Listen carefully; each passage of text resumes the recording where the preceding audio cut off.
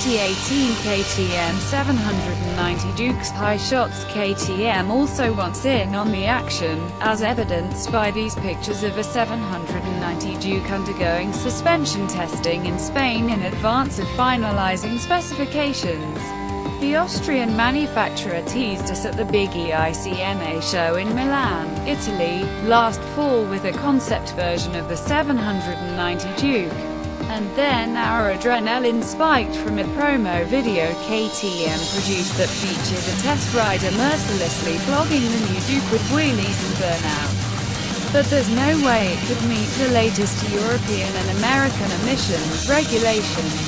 Instead, we have the twin-headed pipes leading to an exhaust collector on the swing arm, with final pipe routing running parallel to the subframe along the right side. The concept version shown at EICMA was a stripped